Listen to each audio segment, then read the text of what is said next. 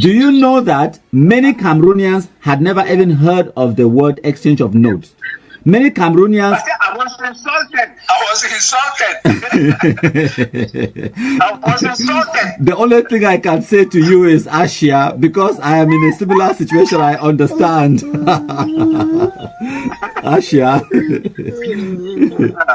You see, for the first time, when I went and it took me less than 10 minutes of doing searches online to go and unearth the exchange of notes that was signed in Yaoundé by Cecil King, the British High Commissioner in Yaoundé at the time. And when I published it, yes, the ambassador in Yaoundé at the time. When I published it, it was a revelation to many Anglophone Cameroonians. Do you know that? Even the so-called Ambazonians, they had never heard of it or seen it.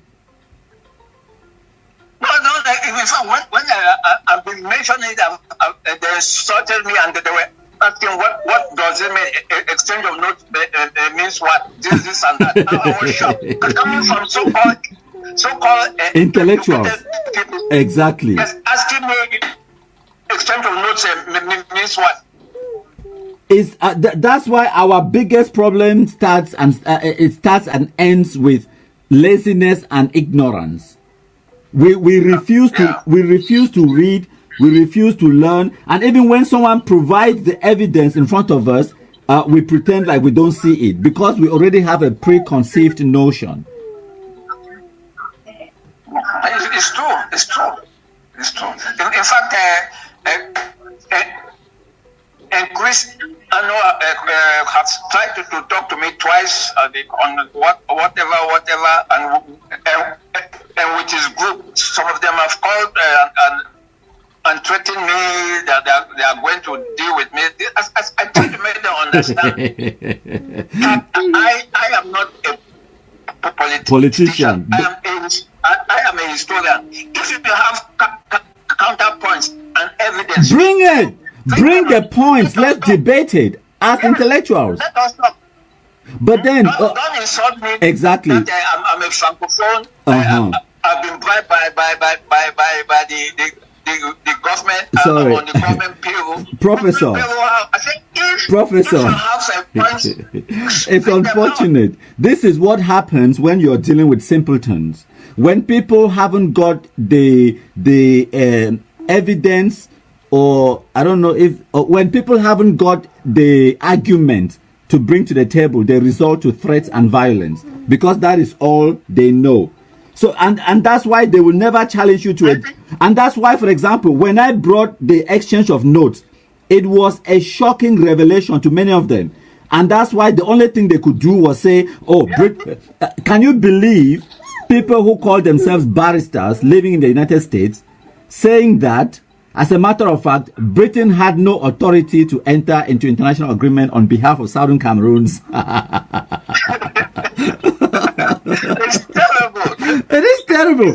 And do you know what? One of the argument, can you believe that someone who claims to have gone to school made this argument?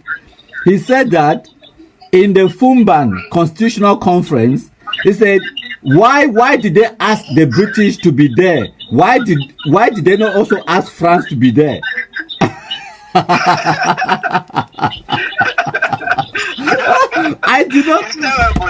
I honestly did not know where to start to educate that kind of person, so I just ignored it. Cameroon was a sovereign state. It's a sovereign state with a seat at the United Nations. You guys are still under a trusteeship agreement administered by the British. That is why the administering authority was invited to be there. How else do you explain that to them? And you see that the mistake they always make, you know, that Amadu told French that the two will discuss as a equal partners. Okay, when was the question is when was that? 1959. Thank you. And in February 1959, French Cameroon was a trust territory. British Southern Cameroon was a trust territory. So at that time, they could have been equal. They were equal. Yes. And from 1st January 1960, when French Cameroon became independent, and Southern Cameroon was still a trust territory, they were no longer equal. Thank you. But then they have difficulty wrapping their tiny brains around that fact. But then again, it's not a matter of tiny brains. It is a matter of belief. You know, it's difficult to make someone change a belief, because this is not a matter of intelligence or a matter of intellectual dishonesty. They don't care about the facts. It's a belief. You see, it's terrible. That is where our problem lies. It's occultic. Yeah, you try to make them understand that, please, for heaven's sake, from 1st January 1960, Republic of Cameroon and Southern Cameroon were no longer equal. Please.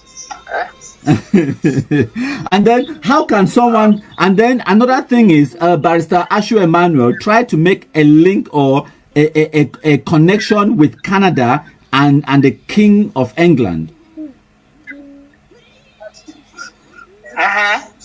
Please explain to them the difference between Canada as a dominion, of the British realm, but not part of the United Kingdom. Because they're saying that Canada is part of the United Kingdom because the king is head of state of Canada. No, Canada is a sovereign state. No, yes, and even then, Canada was never given to Britain to be administered by any organization. Exactly. Southern Cameroon is different. The UN said the British should administer Southern Cameroon. Made it very clear. Very clear. Administer this territory on behalf of the UN. Calm down. And the funniest thing is, it was not just a verbal agreement. The agreement was signed on paper. It's called the trusteeship agreement. Yes. It's there, written in black and white. No, I'm so happy that you have been able to get in touch with me so that we can exchange ideas. Yes, and my point is, because in order for us to continue this a thankless job of sensitization and bringing our people to the reality of what is going on in our country, we need to do better with our communication to explain at the very basic level. Yeah, for example, in the situation where Barrister Ashu Emanuel kept saying it was a state, please, for heaven's sake, try to explain to them the difference between Nigeria as a sovereign state and Cross River State as a state. There is a difference. Cross River, or let's take the United States of America, is one country. It's sovereign. And California is a federated state. Yes, California also has its own constitution. Does that mean California is a country? No. So with that simple argument, you would have made him, you would have put some sense into him and made people understand that just the word state does not mean anything, or just the word government. Case in point, the Ambazonians have how many government today? Like 6 or 7, right? You understand? Put that point to them. Sako Ikome has his government. Anyone, if you create the SASE Students Association, will you not have a constitution? Will you not form a government, some way of governing that organization? Does that mean that you deserve a seat at the United Nations? That is, don't mind them. No, we have to mind them. It's unfortunate. I used to be cynical like you back in the days when I was the kind of person that would have said, oh, don't mind these fools. They don't understand what they're saying. They are just making noise. Unfortunately, there is a vast majority of our population that is gullible to the point of carrying guns and going to the bush based on these lies. And to compound on that reality, these gullible, poorly educated youth target the educated like myself. They almost killed me. You understand? They go after people like you. They go after people like the former Cardinal Tumi. He's been kidnapped. Nijon Frundi, the Fononso, Dr. Simon Munzu, the intellectuals in our society, they go after these people based on the kind of stupid, juvenile lies that people like Barrister Ashu Emanuel spread out there. We were a government, we were a government. A government that could do what? What powers did the government have? That is the question.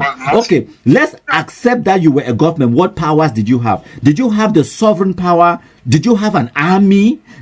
Could you enter into international treaties? Could you open an embassy, a foreign mission in a different country? Who recognized you as a state? That's what matters. Could you produce international travel documents that were recognized? Passports? Could you print money? You understand? Yeah. That is the difference. If you had put it that way, he himself would have looked stupid. You explained to the audience that yes, the word state is misused and is misconstrued, and people who go to school, the learned and educated, like Barrister Ashu here, is playing on your intelligence. He knows better. He knows that any two people that come together and form association can come up with a constitution. That does not make those two people a country to have international recognition and a seat at the United Nations. The Southern Cameroon was a state, just like how Cross River State is a state within Nigeria. You understand? If you had put that point in 2 minutes, you could have dismantled his argument. Say, I accept that you were a state, but a state with no powers. You can't print money.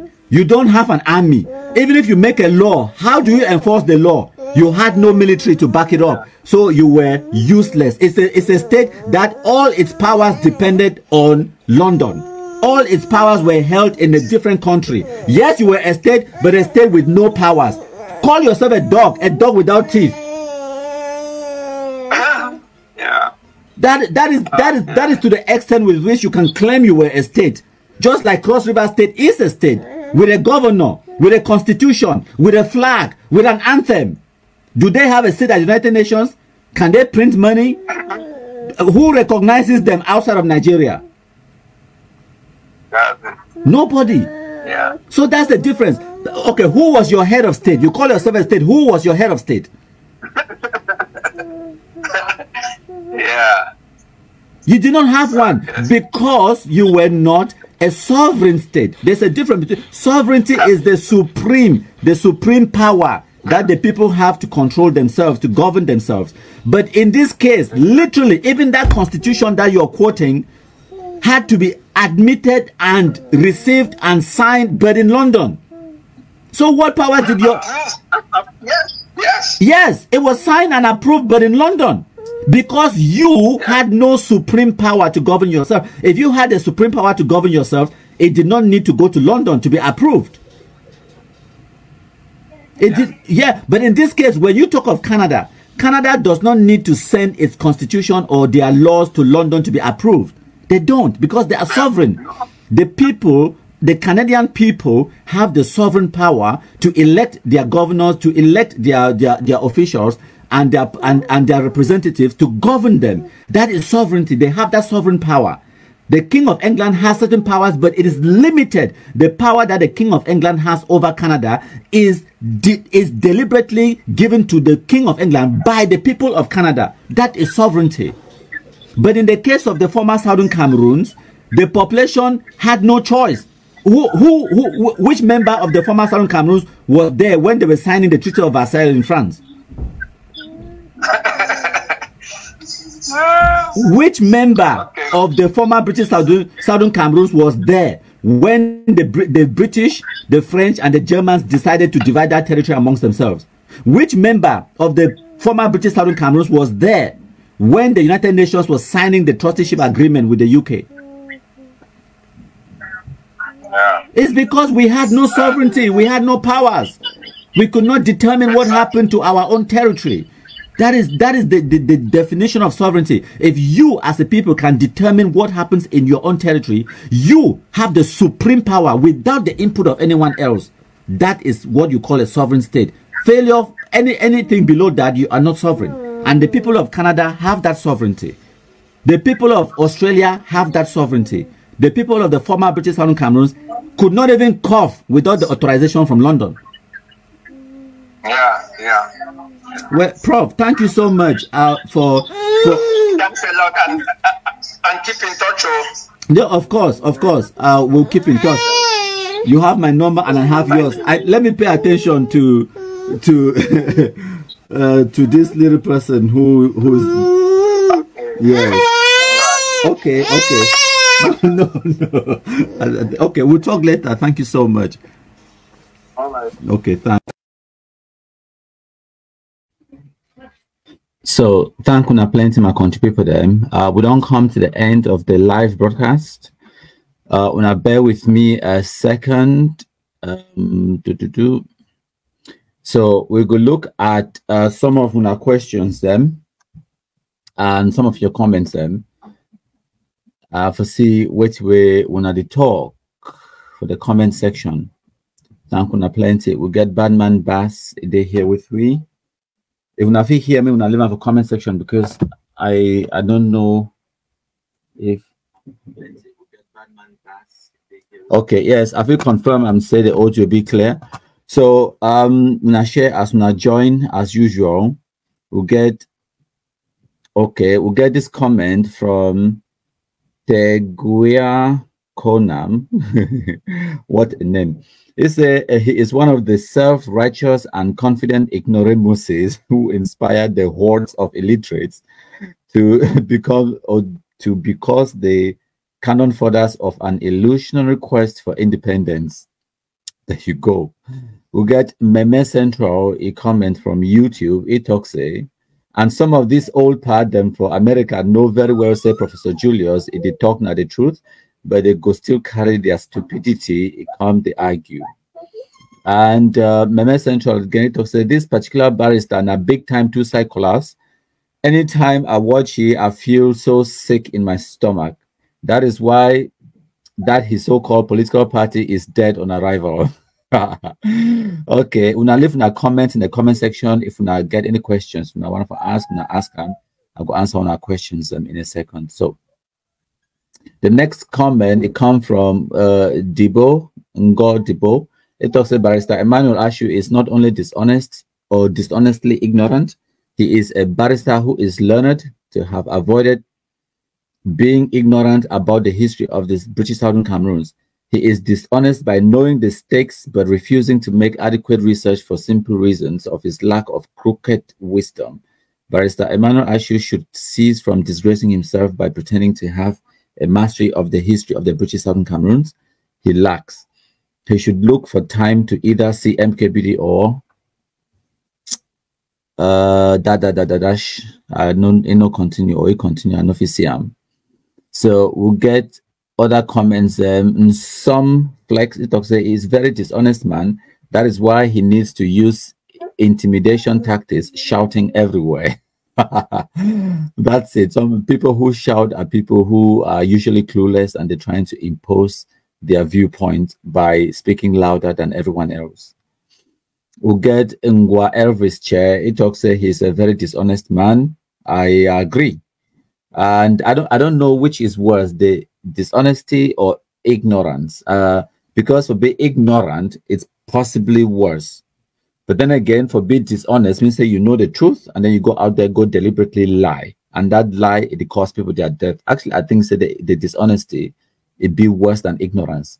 Because an ignorant person, once you show you the truth, they go see the truth, they go recognize the truth, and they go agree with the truth, and then they go stop for the spread the lies.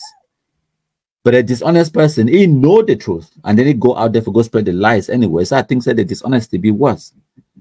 We'll get Boris Jones Tembago talks say, I wonder why he's always called Senior Barrister Ashu. Listen, now a Cameroonian thing, there is no such position called Senior Barrister or a rank called Senior Barrister. Now just that Cameroonian thing with people they love titles. Person will be now just administrator for WhatsApp group. All man for that WhatsApp group. Can you meet up in for different jangi house or for market? You start calling admin. Any person make some teacher just making a senior divisional, senior discipline master, they recall him for some primary school or whatever, or some secondary school or whatever. All man for the whole world now go call, you go know say this guy na DM or discipline master. They go start calling. Cameroonians love titles, regardless how empty the titles they be. Now something we really need to do something about. It's a cultural issue. They love titles. Now why do I understand? Even these Anglophone people, they don't go create these internet governments, them say IG or whatever nonsense. Empty titles. But go try to take one of the titles for them. Say they go kill you. This one will call itself president, secretary of this, the deputy defense chief, commander-in-chief. The Cameroonians love titles. No matter how empty and stupid and useless the title be, they love it. Now, whether you see some people, they go do PhD just because they want me to call them that thing, say doctor. Ask you, say, how does that doctor thing or the title, how does it improve your quality of life? It doesn't. But I just say, A1, because of that empty title, it go get a position in society. It like when they call it that title because it go distinguish you from other people, or it go get some level of extra prestige or respect, I guess. You know, respect where you know earn them, you know deserve them. You just want empty titles. You just want me to call you someone. Them that imagine say some person, for example, you will get a first degree in engineering. Oh man, go start calling Nana engineer Agbo, engineer Peter. What does that even mean? You understand? So if you get first degree in engineering, what does that mean? The only time any person care about that first degree now when you apply for a job, you put it in your curriculum vitae. They could know say, okay, now your level of qualification this. What does it mean to worker? So you be mechanic, you all man go worker, they don't ask now mechanic Ashu that now mechanic James. Empty, useless titles. So we'll get a panty Valentine. It talks that he is so dishonest to speak the truth. Remember, this same man asked Sako Group to give him 5 billion to be a lawyer for Ayuk Tabe, but I don't know if that is true or not. I have no idea what you're saying, whether it's true, whether he wanted to be their lawyers or whatnot. That is we'll get Mekongo Vitalis. It talks Ashu Emanuel, the one supporter of Amba, is dishonest and evil man. He is one of those like Agbobala who contributed to escalate the killings of civilians and security forces in the southwest and the northwest region. But thank you plenty for opinions. Then might see if some people only other comments. Then we'll get now 1 second. Might see some comments. In Sobu Savage them. It talks I don't let you take we'll get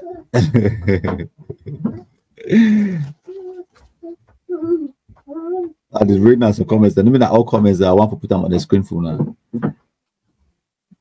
Okay, we'll get this particular comment. Thomas Ekali.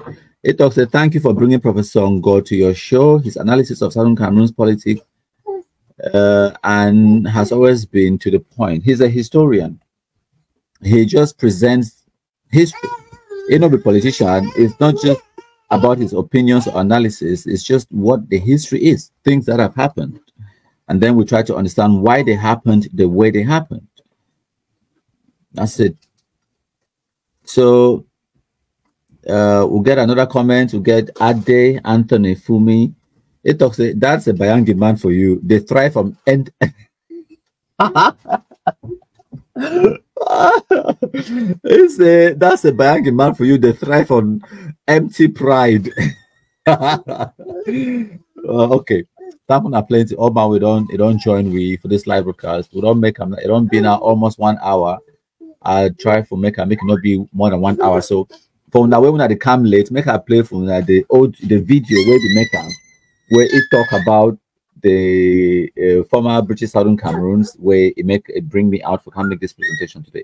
When I listen for 1 minute, just 1 or 2 minutes of the life of where you talk, and then we'll play our Kumkum anthem, just for bring home the point. When I listen, when you look at the situation, we had Southern Cameroons had a constitution. The Republic of Cameroon had a constitution. This is the Constitution of the Republic of Cameroon. Constitution of 4th March 1960. This is their constitution. And this is the one of Southern Cameroon.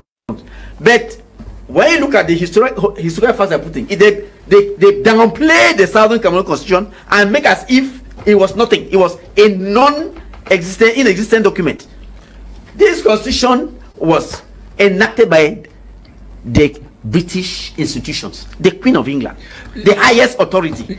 No Englishman has ever challenged it. You see, I'm not arguing on that. I'm not arguing. Let him land. Because he gives the impression that I'm arguing. What I'm saying is this. You are just stating the point. Yeah, this is what Southern Cameroon, the delegation should have presented. Can you modify this constitution after the talks? This constitution of 4th of March 1960. When the constitution was enacted and presented, where were the Southern Cameroonian politicians? He just told you that most of them were not even aware of that constitution. He just told you because Foncha took it and hid it. Most of them were not even aware. Yeah, but I just read the commissioner who says that the guys, he's suggesting that they should engage what you call it exchange of notes, and that they should go and discuss it. And he says that Motombi Wolita raised a question. Okay, I want to agree with all that. I am saying that in the presence of this constitution, we have a state with full powers, with parliament, with government, with civil service, with judiciary, with everything. You cannot, in the presence of this, rely on exchange of notes. You cannot. Okay, my contributor. So when I don't hear wait Barrister Ashu Emanuel come off for talk, and that is the dishonest or ignorant part of it, because first of all, as they talk, the so-called constitution of Southern Cameroon was adopted but in London by a foreign entity, the colonial powers. Whereas the Constitution of the Republic of Cameroon was adopted by the parliament in Cameroon, signed into law by the president, the head of state of the Republic of Cameroon. See, head of state of Cameroon, sign them. So why did you, who call yourself a state, not also have your own constitution signed by your own head of state? Who was your head of state if you claimed that you had a state? It's because you were not a state. You were not sovereign. Everything had to come from London because you were a colonized people. Simple as that. I don't know how difficult that one be for you to understand them. And also by the virtue of the fact, say this territory being a trust territory, it being a trusteeship agreement between the United Nations and the United Kingdom for the administration of the Cameroons under British administration. The Cameroons, including the Northern Cameroon and the British Southern Cameroon. Okay? So, if you claim, say, that territory being a state, so what about Northern Cameroons? Were they also a state? That is the question. And then also, if you claim, say, you get constitution, fine. Mo talk say you get a constitution. The constitution will be adopted in London and signed by the British for give you limited powers for do certain things. Then limited, very limited. Okay, it's like you delegate some of your powers to some person. It no means that person. If I be president, I delegate my powers for international relationship to my Minister of External Relations. That it doesn't mean that Minister of External Relations become the head of state. No, it get limited powers of which you act on my behalf. I don't delegate my powers to you. Now, with our Parliament for London, it will delegate some powers them to the people for British Southern Cameroon for manage certain affairs them on their own, but with the notion and with the understanding, say at any time the powers that be in London can take away that power, can dissolve your parliament, can disband everything, can even take you and attach you to a different country, like they will take and attach them to Nigeria without your consent. You have no say because you are not a state. You cannot change because they have the supreme power, the authority to do anything they want to do with that territory as per the agreement in the trusteeship agreement. So it be either extremely dishonest or just stupid and ignorant for starting to talk about the so-called constitution of the British Southern Cameroons. And like I talk, the powers where the British they will get them for enact that constitution for Southern Cameroons comes from the trusteeship agreement. And the trusteeship agreement itself was terminated by the British exchange of notes with Cameroon, giving the sovereignty of that territory to President Ahmadou Ahidjo. So by that termination of the trusteeship agreement, Britain not get no other authority or no other powers over that territory. So that constitution itself becomes null and void. It put down for bin. It doesn't even make sense anymore for even refer to that nonsense from the 1st of October 1961. That nonsense makes no sense because they don't cancel the trusteeship agreement where it will give the power and authority for the British for giving that constitution. That constitution was given to you by the British because you were not a state. Where I don't know how to explain them again, my contributor. It'd be very simple.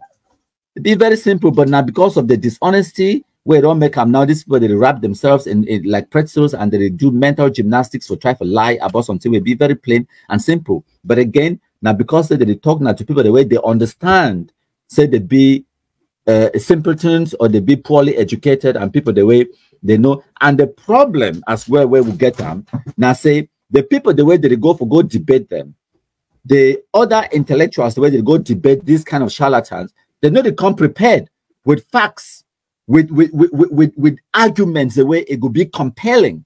You need to challenge them. If I debate this kind of person, I ask you 2 or 3 questions, you yourself go start to stammer. You go start to go. You provide me constitution. I ask you just 1 question out of that. You know go fit answer. Okay, you provide 2 constitutions. Say that constitution for Cameroon this, that constitution for Southern Cameroon this. Fine, fantastic. Now tell me who authorized that constitution for become law. Your argument falls apart. The head of state for Republic of Cameroon authorized constitution for your own country. Why would our own head of state not be authorized our own constitution? Did you have a head of state? No, it's because you were not a state. It's as simple as that. It had to be done by a different country because that country be owned the sovereign power over your territory. It's as simple as that.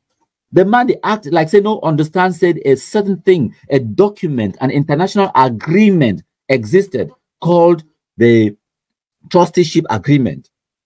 And how was that trusteeship agreement terminated? Simple. Exchange of notes. My contributor. Hail, hail, hail the Kumkumasa. We the Cameroonians, we pledge our loyalty.